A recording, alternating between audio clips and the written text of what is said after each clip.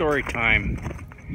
So, when I made the decision to move out to Las Vegas, I came out here in February 2005 to scout out a place to live, get some information on how to join the union, blah, blah, blah.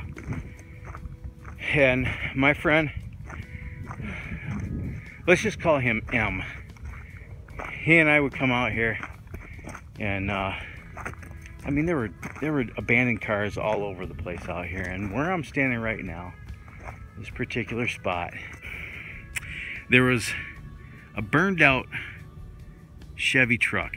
Somebody tried to dump it over the edge here, over the precipice. And there was a Ford Bronco that was over the edge. Somebody abandoned it and pitched it over the edge. So we came up here. We knew it was up here. We came up here to check it out, see if there's anything new up here. And well, you know what? There was a brand new Jeep that somebody tried to throw over the edge. The Jeep was right here in this cluster here, and it got hung up in these rocks down here. It wouldn't go over. So, you know, it had a battery in it, so we took the battery. You know, free battery, right? So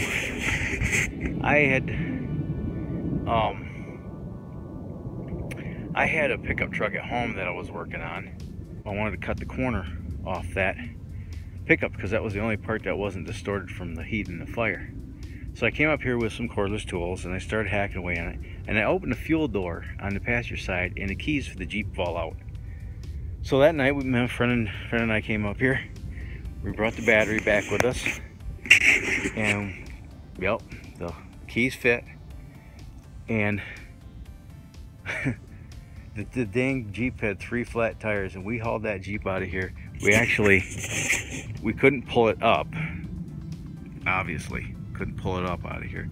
So we pulled it down and followed that ledge all the way over to there and pulled it up with a quad. Pulled it up to where it was behind me. And we drove it off this hill.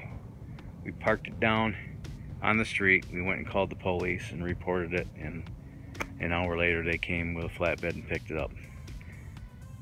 But there was, at one time, I think there was 4 vehicles up here, and this trail right here, which originally started with some guys on dirt bikes, and then it was made a little bit better by guys with quads, and it's really tough even with a dirt bike to do this. We'd see people try to drive their trucks. It was a nice Hummer H2 that got hung up here. I would have hated to have that tow bell. I lived right down here. Let me get over on the other side of this ridge. I'll show you if I don't die first. This is hard to walk. I'm even trying to drive this in a truck. Freaking morons. Well, I can do it. Alright. Down there where that school is, directly across the street, this is Mall. The street here is Mall. There's some apartments right across the street. I used to live, that's where I lived when I moved here. Does this look familiar? Well, if you're a Clint Eastwood fan, I apologize for the noise, this should look familiar. This was the site of a movie set and a film that Clint Eastwood starred in. I think it was released in 1974, called The Gauntlet. The movie's about a cop, a Phoenix cop, who was sent here on a fool's errand. Go rent the movie and check it out. It's about 1/3 of the way through the movie. Excuse me. I'm not the only ones using this place for a movie set.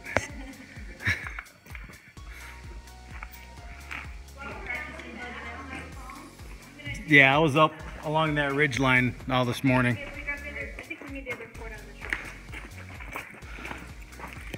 It's pretty exciting. I'd never been on a movie set before. This is just an iPhone 6 Plus. Yeah.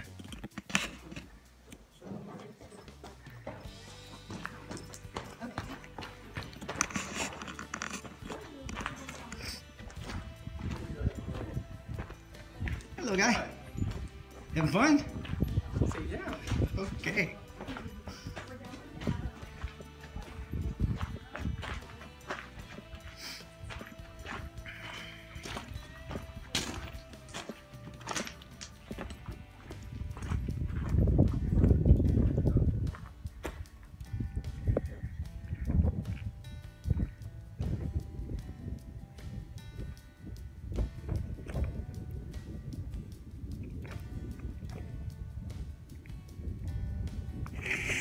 So, I couldn't get more footage in that area because it was being occupied by a independent film crew, which is pretty cool. Man, the things you see when you go on a hike. Up here, away from the movie crew, on the other side, on the east face, there's an open area, a huge cavernous open area that a lot of people come up here, and in the summertime especially, because it's really cool inside there, about 20 degrees cooler than the ambient outdoors. Actually, it's right here.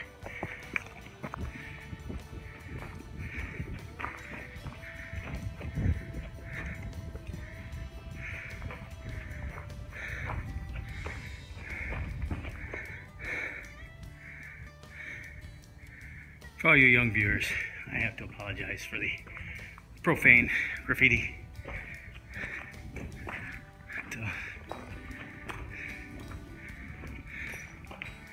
I got blowed up a while back. Supposedly, you can smell the soot in here. Yeah, this is the one. Supposedly, you can go up over that mountain there and go all the way to the other side of the mountain. I'm not going to, but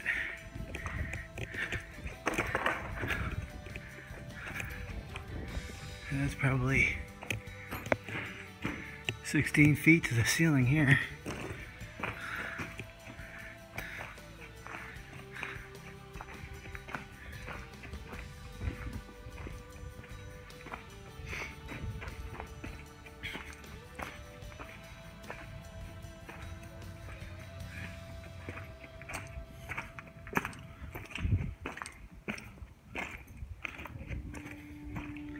Before I moved up here, these boulders weren't here. You could actually drive your car in here.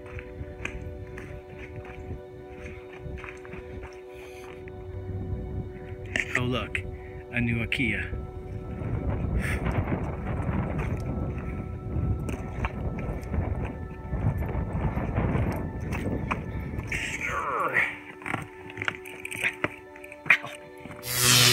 Getting old socks. So what did we see today? Well,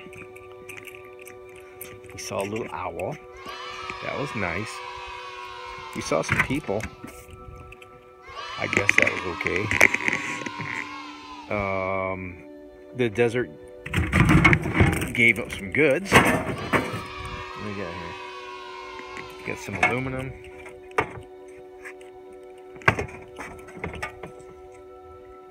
Nice cutoff wheel.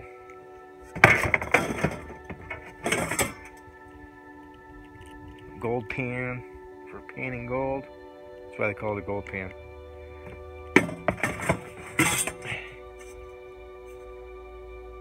A stainless steel bowl. An almost new trash can.